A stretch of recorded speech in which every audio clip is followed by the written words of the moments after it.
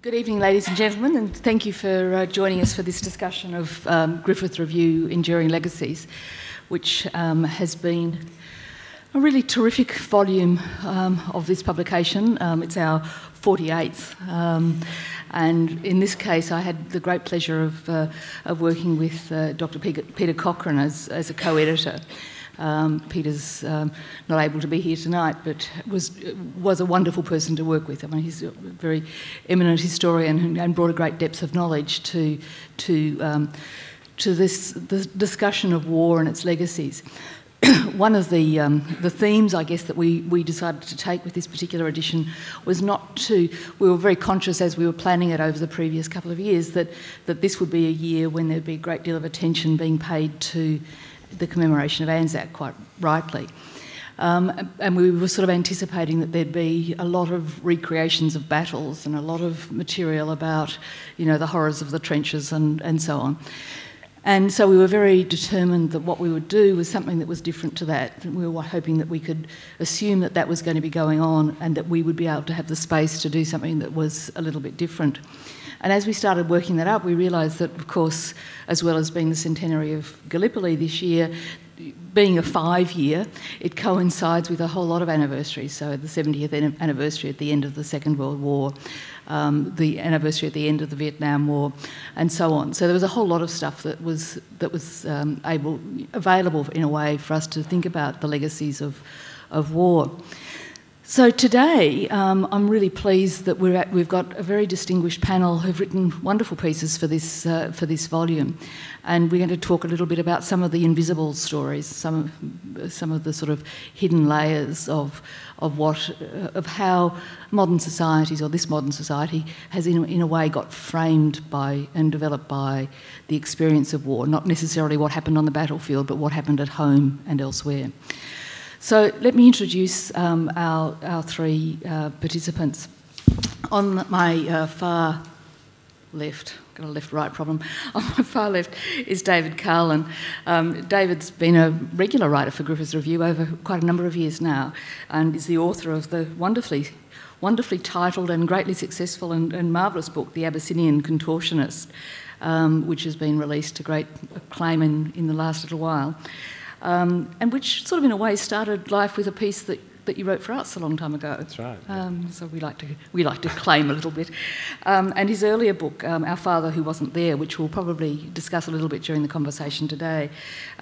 David's also a director, researcher and teacher, and co-directs the Non-Fiction Lab as an associate professor at RMIT University. Please welcome David. Thank you. The next is Joy Damousi. Joy is an Australian Research Council laureate fellow and professor of history at the University of Melbourne. Her book Memory and Migration in the Shadow of War, Australia's Greek Immigrants After World War II and the Greek Civil War will be published by Cambridge University Press this year. And the essay that Joy's written for this edition gives a little taste of some of what's covered in that book. Joy's really been an enormously influential scholar in actually making this sort of emotional cost and the sort of human consequences of these sort of big events in 20th century life available. So we're very delighted that she's been able to both write for the volume and be here tonight. Please welcome Joy. And finally, Jeannine Baker. Jeannine is a historian and documentary maker and a postdoctoral research fellow at Macquarie University. She's had a long history in television and radio journalism, but last year completed her PhD at the University of Melbourne on women war reporters. And I came across it because I had the great privilege of being one of her assessors, which I think you're allowed to say after the event, if not at the time.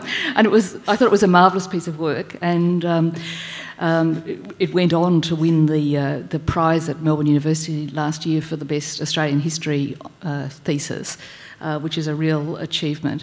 And the book that's come as a result of that thesis, Australian War Reporters, will be published by New South Press later this year, I think in September. And Jeannine has given a little taste of that work in her essay for this edition. So please welcome Jeannine. So what I'd like to sort of start with is a bit about the sort of the hidden legacies and the silences and the areas of discussion about the sort of emotional costs, both of war as it happens and then as it endures in families and in communities over a long period of time. Joy, this has been your area of study for a long time. I mean, tell us a bit about... Thanks, Julianne. Yeah, so I suppose I started in this field in the 90s when I wrote my book called The Labour of Loss, which looked at widows, mothers and fathers who lost sons and husbands during World War I and World War II. And I was particularly interested in the emotional impact of war within the family, both at a domesticated level, if you like, and then at a sort of state level, exploring how grief and trauma was integrated or not in remembrance of war. I guess my particular interest in that project was around mothers. I didn't feel at that time that mothers who had lost sons, and many sons in the case of some families, had really got the attention that they deserved from historians. So I was particularly interested in looking at how they coped or not, and women who were very patriotic. I'm not talking about women necessarily who were anti-war, but even so, losing sons, as I say, in the case of many sons, created a sort of residue of grief in the family. So I've sort of looked at that in that context.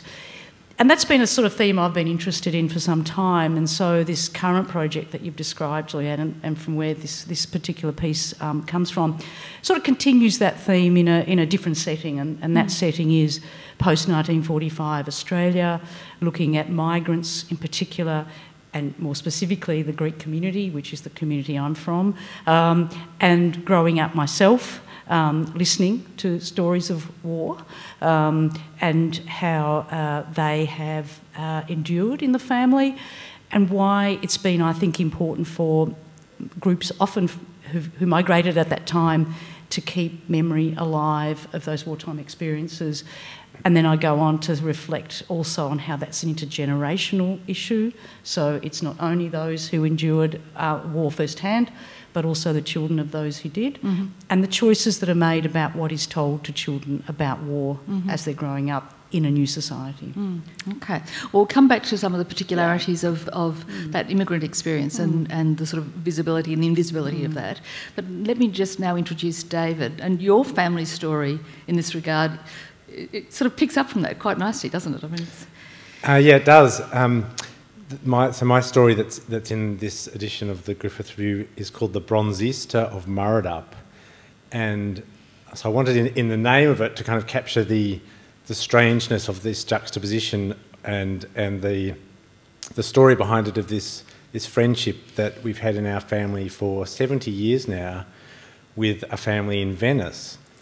And so it's I think it's a very small story. You know, it's just a snapshot from one particular family that was on a farm in Western Australia during World War II, my grandfather's farm.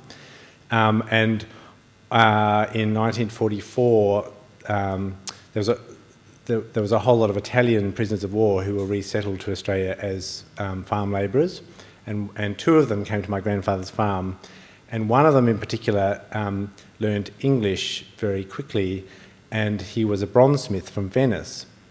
And he'd been captured in North Africa 2 years previously, and he'd spent all of this time being sort of displaced across the world. He was in North Africa for a while, then he was sent to India for a long time.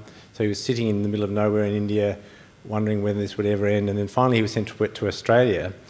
And as soon as he arrived at my grandfather's farm, they formed a bond and of friendship, even though that one was supposed to be the prisoner of war, one was supposed to be the boss. And this bond then endured, and he was so grateful for the way that he was treated with respect, and that he was treated as a cultured European man, and his family has never stopped repaying that debt in a way. So after the war, my grandparents went to Venice a couple of times and they visited Joe there. He had a daughter who's the same age as my older sister. They maintained the friendship. I went there when I was 10, and then I took my own kids back there when he was 95, and we sat in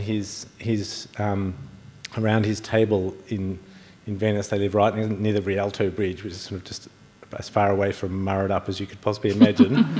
and his grandson had made a project in Italian all about his grandfather's prisoner of war experiences, and he'd found his diaries and he'd reconstructed it through talking to him. And then finally last year, after Joe, who's the Italian man, had died, his daughter was released, in a sense, from looking after him, and she was able to come to Australia and visit the farm, which he'd told her about all his life, and it was just amazing how strong this emotional bond has become across 4 generations of our family and 3 generations of their family, and it's just sort of based on this sort of very small act of kindness to begin with. And when she was there on the farm, I said to her, "How was it? How did you feel?" And she said she just imagined him. She was talking to him, and he was saying, "What's it like there? Has it changed?" And so it's a very sort of small and gentle story of war, as against a kind of, often there's stories of kind of intergenerational trauma and things like that, and this is a kind of counter story in some way. Yeah, a good news story. We like that. Yeah. A positive side. But what's interesting about both of them is this sort of emotional, the emotional, both. I'm going to say toll, but that's not really right. But the sort of the extent of the emotional engagement that is there. Now, Jeannine, in your piece, which is about women war reporters, you write very interestingly, and I'll get you to explain what you've done, but you write very interestingly about the inhibition that attached to female war reporters in writing about emotion and the emotional dimension of war, and that was a real constraint. But maybe you can use that to frame your description. Okay, sure. So my essay and also my broader research is about women who reported war, Australian women. And one of the things I wanted to do was question the notion that women weren't proper war reporters. So historians have tended to minimise the reporting of women, arguing that they just did women's stuff, just did domestic kind of angle reporting, that they were solely on the home front, that they never went anywhere near the battlefield, and that it was brief, and so we shouldn't sort of worry about them too much. And I questioned all of those things. I found that actually women didn't just do women's angle reporting, that actually they did do quite a few of them were what we would call general reporters. Also, I wanted to question, well, is women's angle reporting not war reporting? So women's angle meant looking at the impact of war on civilians. And these days, of course, this is how war reporting is done. We find out about refugees and children and dealing with injuries and death. That's all part of war reporting. So if that's what we consider war reporting now, then why can't we include the women who covered World War II, who did similar stories about refugees and the work of medical staff and so on? Why don't we consider them war reporters? One of the big reasons that it was argued that women couldn't be war reporters was that they were too emotional. So not only was it felt they just didn't belong on the battlefield, that they had no affinity with the battlefield, but that they were too emotionally engaged. But at the same time, they were forced into this kind of emotional type of reporting because that was the way journalism believed that women should write. So they were in a bind there.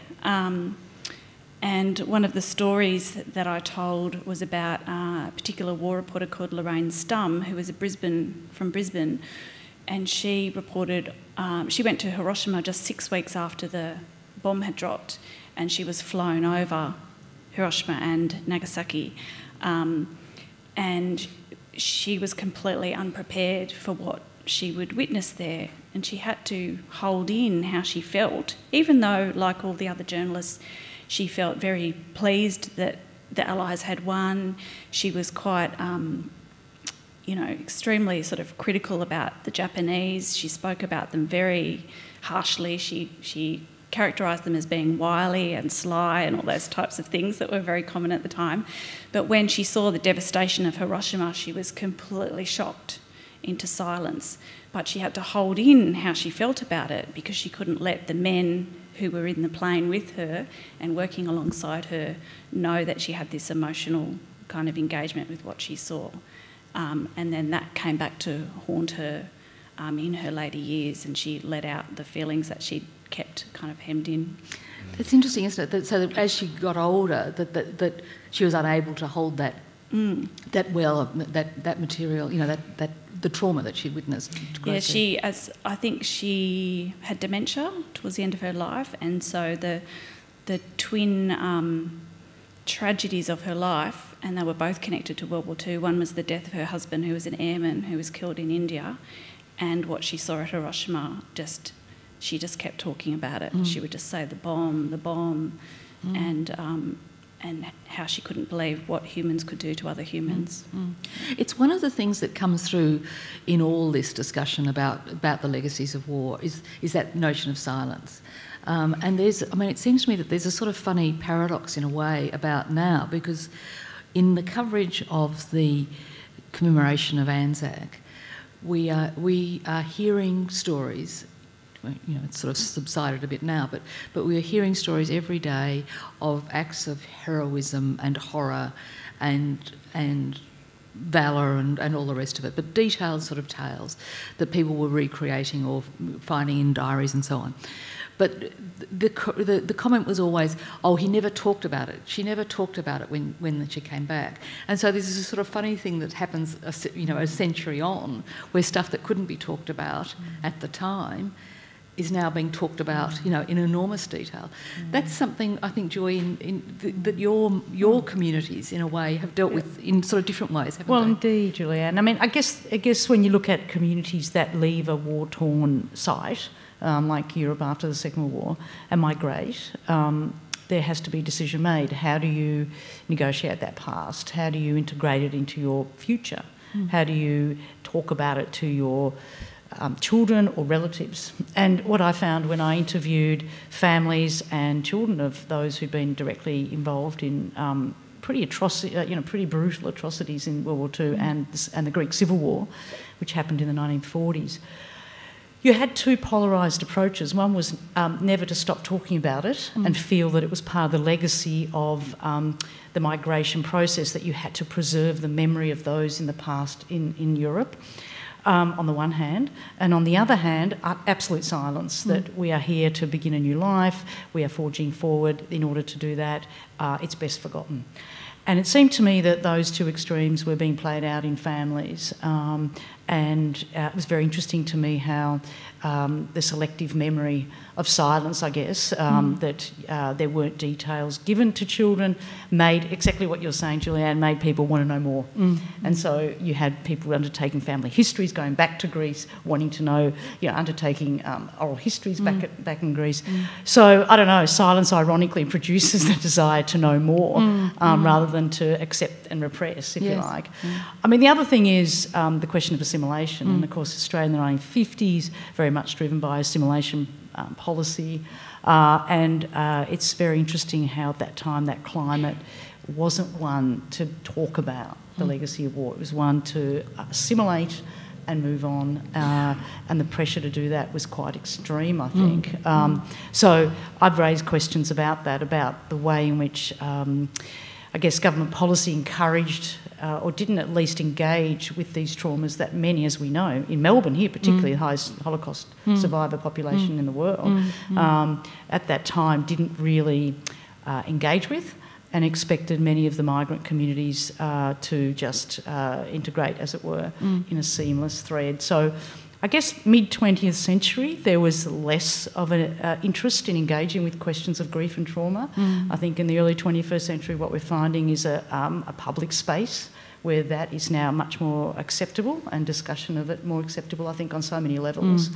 But certainly those two polar opposites of silence versus, full engagement has been played out in those communities. I guess it's what happens to memory of war when it leaves the home site, as it were. Is it forgotten? Is that family history gone? Or is it preserved? And if it is preserved, in what form? And it's a particular issue, I think, for for a country like Australia, which has been so dependent on such large numbers of migration, people migrating over such a long period of time, that how, as a state or as a society, we find ways of incorporating those stories.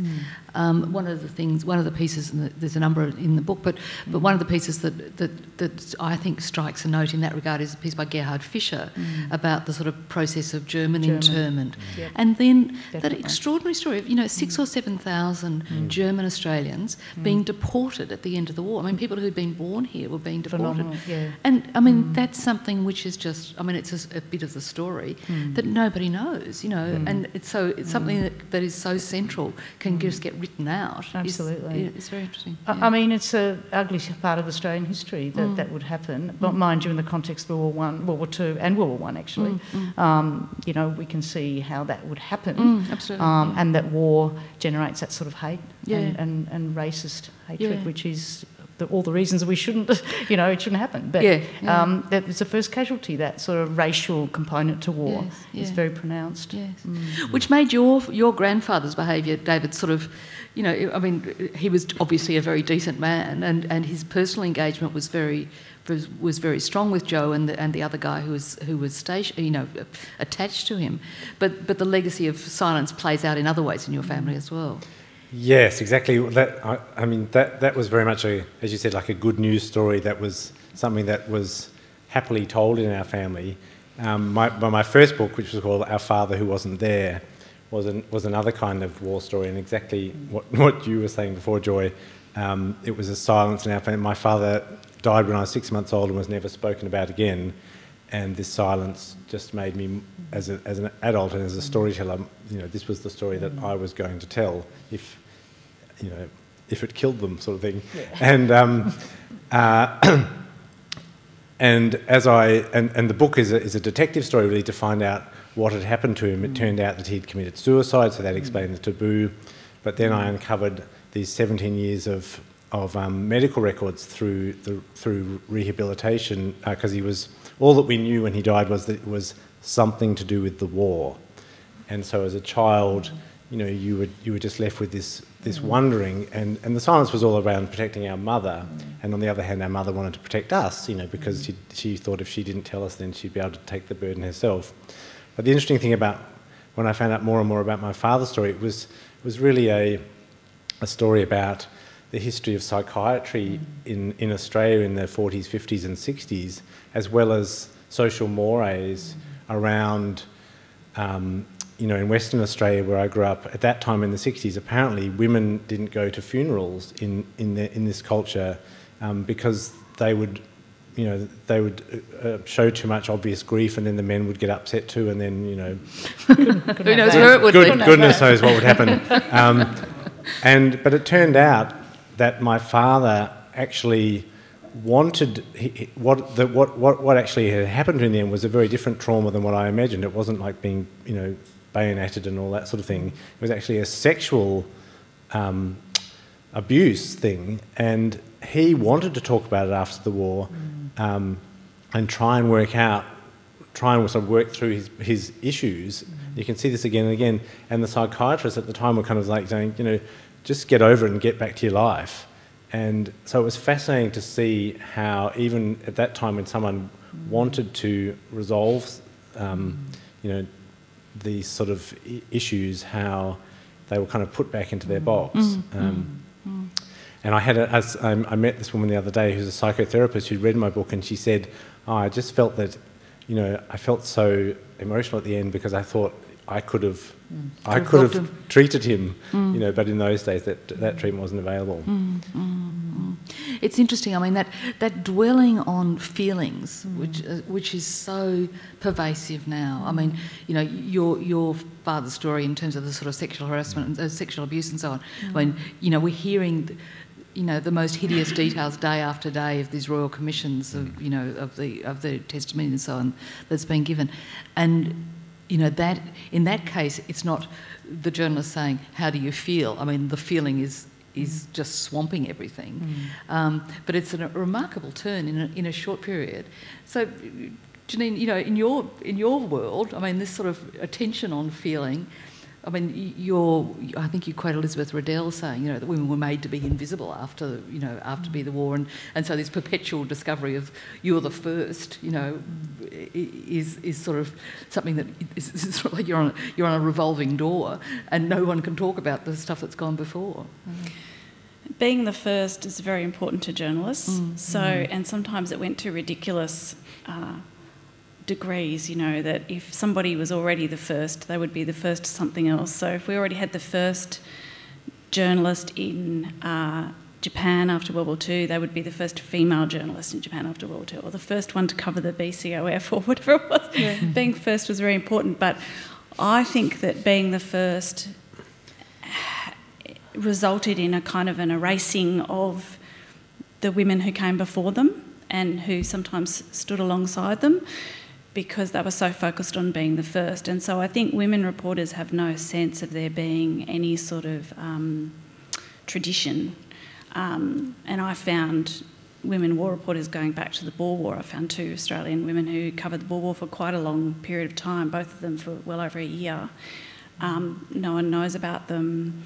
I doubt that the women who reported Australian women who reported in the 80s and 90s and 2000s knew anything about the women who came before them in World War II, and that's partly because of these assumptions that they weren't really war reporters, but also because everyone's got to be the first, I think. Yeah. And what about the sort of silencing? I mean, do you think there's an active sort of silencing that is part of that as well? I think that's probably part of journalism, that especially with general reporting where there's no... in those days in World War II, it was very rare to have a byline in quality newspapers. So even finding articles by journalists is very difficult, and by women it's doubly difficult because they were more likely to be denied a byline than men were. So there's a silencing in that way, because if you can't discover them, you can't sort of bring them to light.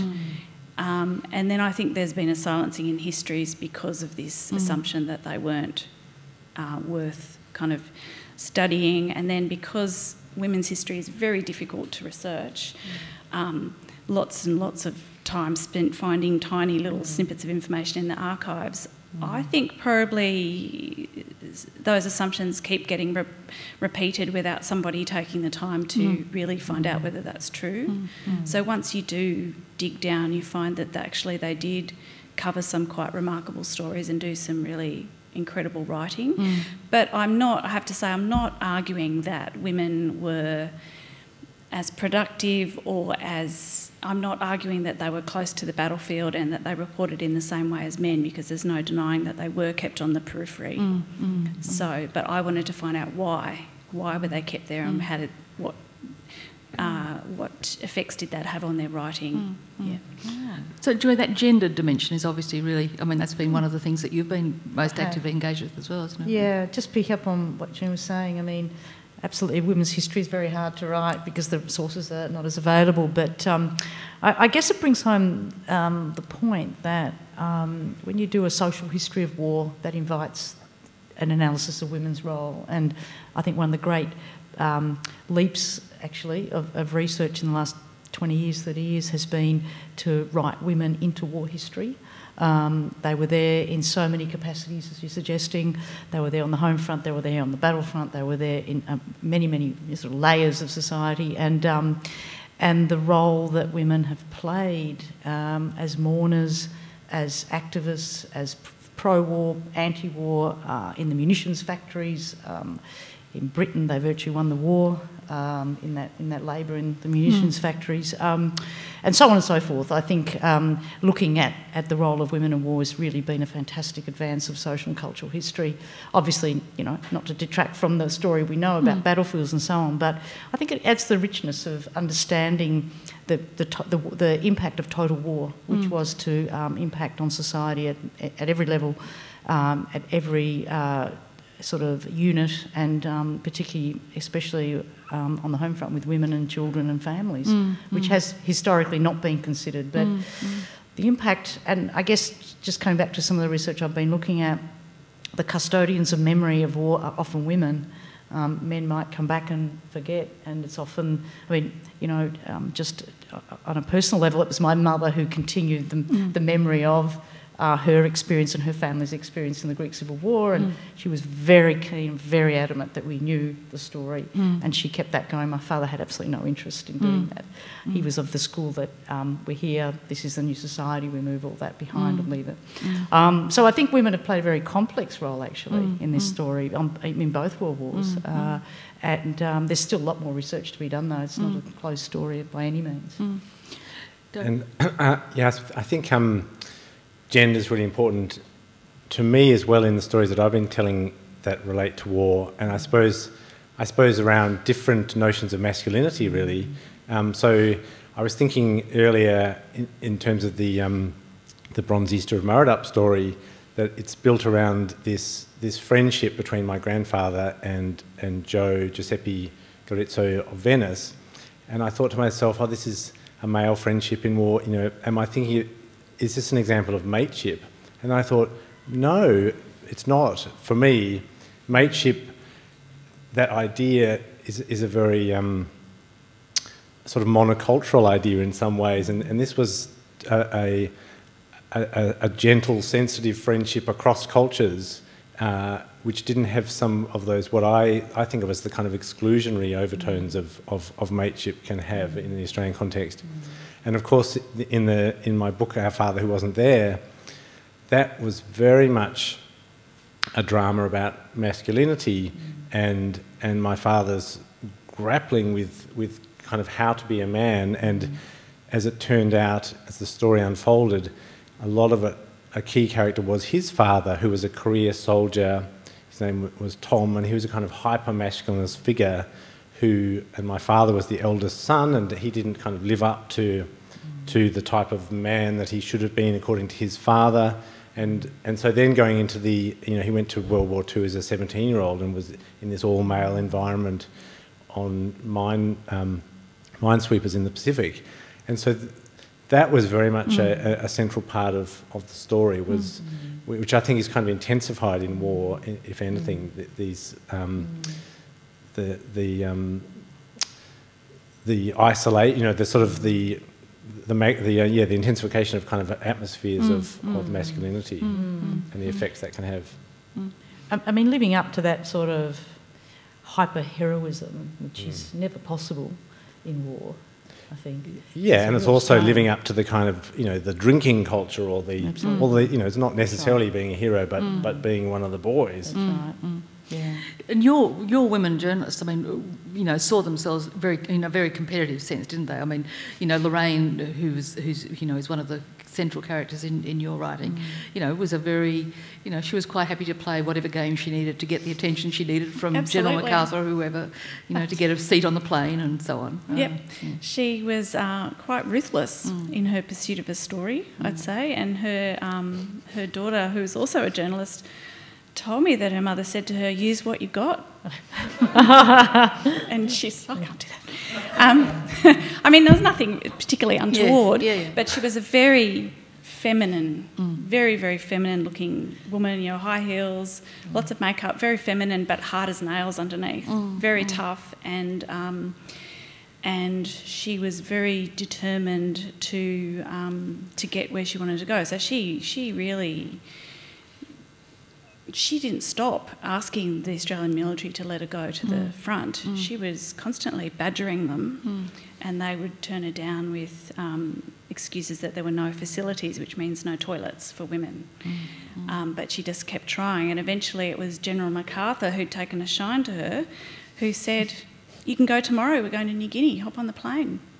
And the Australians were absolutely furious, absolutely, because they couldn't do anything about it because General MacArthur was in charge. He was God.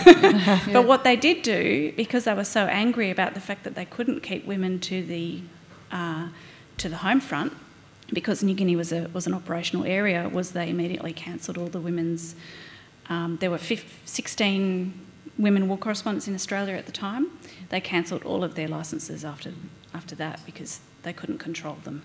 And was there any collective action by that 16? I mean, did they try and find... No.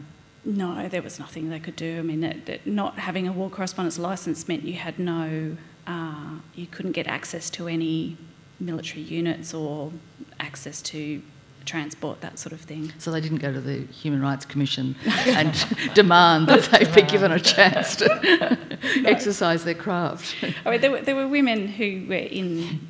So the women in Europe then at that time, so he cancelled the licences at the end of 43, but in 44 the women who were already living in London, there were a couple of Australian women working there, so they became war correspondents over there. So it was depended where you were working and who you were accredited to in terms of what sort of access you could get. But that sort of collective activity, I mean, Joy, in your sort of your tale of your Greek people, in your family and beyond, I mean, was that sort of sense of collective engagement something that was... Well, I mean, it must have been very fraught because of the Civil War and so to on. a point, for those who know about the Civil War, I mean, any Civil War divides the people, and I have to say, even to this day, it still divides people, and in Australia, it still divides communities and families. So, in fact, it's a good case study of a war that left, to take the title of the great collection, enduring legacies in more ways than one. It wasn't just psychological, it was familial at the most brutal and sort of core level of alienation, real disagreements within families, splitting of families.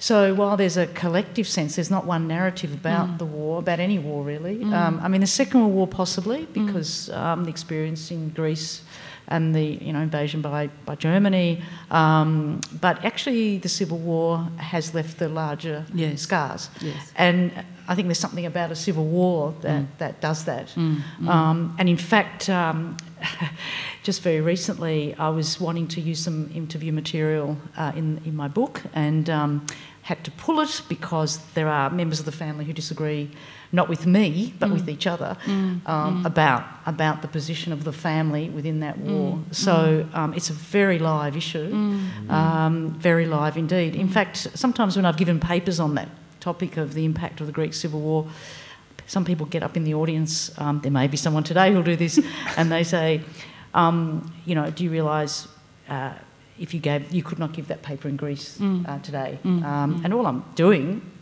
what I can see, is opening up this question about memory and war and how we remember it. And I mean, there's a tendency to go back to Cold War polarities, whereas I think in my work I've been trying to work away from that, get away from that sort of Cold War positioning and look at the emotional traumas within families of how that's played out. So there's no unity in their story, especially, I mean, as I was saying, around a civil war when it's by nature and by definition a divisive one. Yes.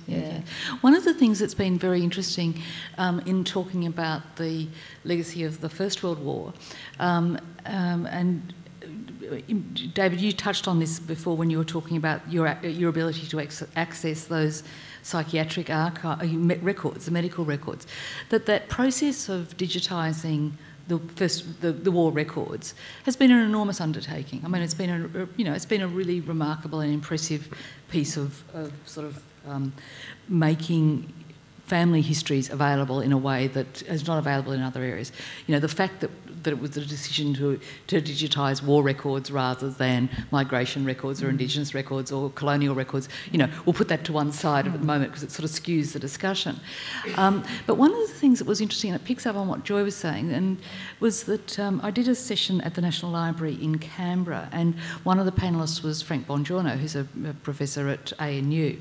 And he was talking about his family's history of having come here post-war, and how his uncle had been a fighter in the Italian army and how his terror during the war. And he went on to say, he said, one of the things that happened that was interesting about the sort of legacy of about the way in which the public response to the commemoration was actually much more muted, I think, than had been anticipated. He said that part of it was that, in a way, that digitisation and the easy access to the records that were available from the First World War basically meant that it was speaking to a portion of the population that could trace their presence in this country to 1914, essentially. So for everyone who's come sort of post-Second World War, there's no hook back into that experience. So I'm just sort of interested in how those sort of layers, you know, we sort of assumed, you know, I'm sure that the media, for instance, assumed that there would be a great upswelling of interest in the First World War story. The ratings on the television were abysmal. You know, the engagement was actually quite slight for the resources, you know, $600 million that was spent on it, that were made available. So I'm sort of interested in, you know, there's a whole lot of complex stuff in there, but it just seems to me that there's something going on. Yeah, I'm not sure whether it's got something to do, I mean, with how it felt like those stories were being manufactured, as it were, and somewhat homogenised, or, you know, in the way that things were being mythologised. And I suppose we've been talking today, you know, that's why it's fascinating to hear about the women journalists of the Second World War, because it's a, quote, marginal story, or, you know, a story from the margins, thing that you don't hear about. And so it's much more interesting and rings true in a way that the kind of hyper-mythologised Anzac story now, you know, speaking personally, I turn off from it, because I think it's beyond a Hollywood movie, as it were, and it no longer speaks to me with the true sense of human feeling that we've been talking about. Yeah, I tend to agree. I mean, I don't know about other people, but the saturation coverage had the effect, as you're saying, David, I think, of feeling, I mean, for me anyway, there's nothing new being said. It's a one-note story, and that's not to say it's not an important one, or one that, you know, we need to continue in our it's a bit like this. It's a bit like this year with the AFL football, where they've tried to re-engage fans by having all of these things where each club would have kind of a different, you know, a different sort of pre-game, you know, thing, or a song that they would all sing, or something where they've kind of sat down with a marketing company and gone, what can engage fans with this club? And you can see people kind of going, oh, you know, give me a break. Yeah, I mean, I didn't think... I mean, there are so many new angles still to tell of the First World War. There are so many new takes on it, if you like, but the commercialisation of Anzac doesn't allow for it. And I don't think it will, actually, for a while. I think that, you know, you have to wait until it's no longer a commercial commodity for there to be new stories to emerge, because I think at the moment there's no space, you know. It's a funny sort of combination, because on the one hand it's commercial, and on the other it's taken a sort of quasi-sacred sort of space, so you can't actually do something that's critical because that offends, you know, at some sort of... Well, yeah, a couple of colleagues and myself were engaged in a book called What's Wrong with Anzac, and some of the feedback we got on that was extraordinary. Yeah, because, I mean, we were just trying to say that, you know, Australia did not become a nation on Anzac Day. It was a nation in 1901. Australian history did not start with Anzac Day. There's a great history before that, and so on and so forth. It has so overshadowed anything to do with Australian history. So, you know, you either engage with it or you step back. And I guess, like I said, there are still so many interesting stories to tell about the First World War, not least of which is conscription, which next year will be its centenary, and it'll be interesting to see whether you get the same coverage. I doubt it, because that's a story about division, and it's a very heated... But it's also a story about courage, and it's also a story about something which goes to a sort of an authenticity. I mean, you know, in terms of the sort of making the nation stuff, I mean, the subscription debates, you know, I mean, that a country could vote, could be asked to vote, and then could vote twice against conscription. Actually, you know, it's a marker of a very sophisticated state that can occur, you know. Extraordinary.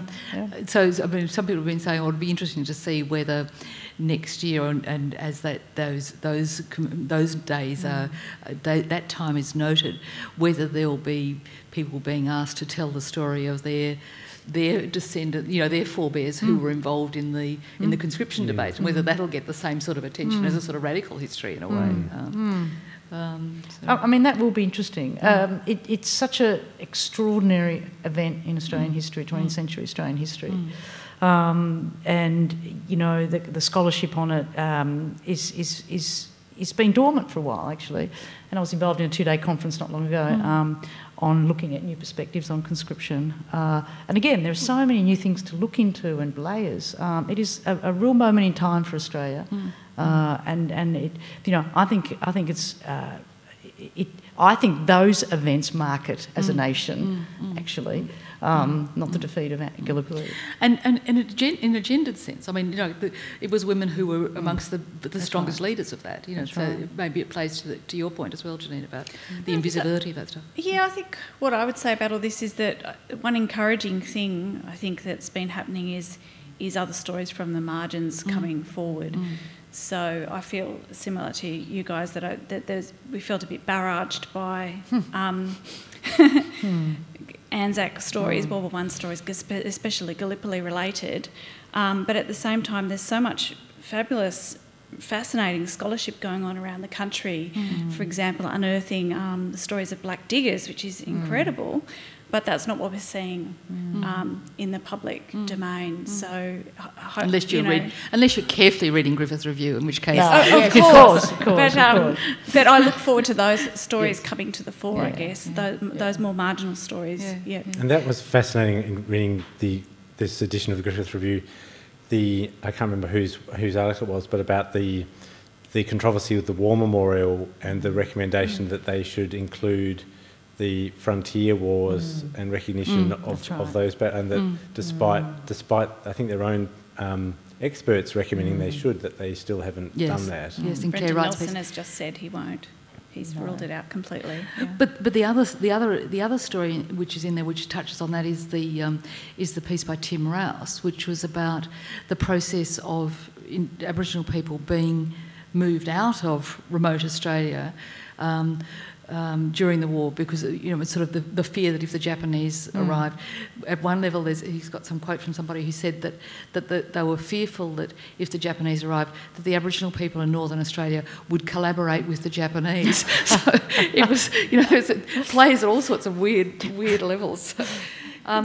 One of the things that is interesting in all of your pieces, well, maybe not Jeannine yours, but in the others, is the way that you are able to draw on fiction that's been written about these experiences. That in a way, and David, I mean, you've obviously done a lot of memoir writing, which sort of gets to that sort of blurry edge between fiction and non-fiction. But I'm just interested in why it might be that the straight reporting and the straight facts and the straight information that comes out of these areas doesn't actually take you there. I mean, Joy, you cite a number of the novels. There's a great book, I recommend it, called Two Greeks, which is about the Turkish invasion of Cyprus, and the survivors of that who grew up in Australia. The family's Australian.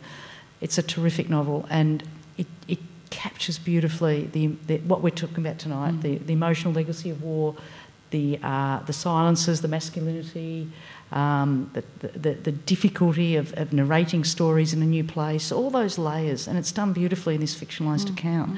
Now, I think I don't know, I'm not a fiction writer, but it allows a certain licence and freedom, I suppose, to talk about emotion, create characters that interact in a way, and to really bring these issues home. I think fiction can really do this beautifully, and that book is one example.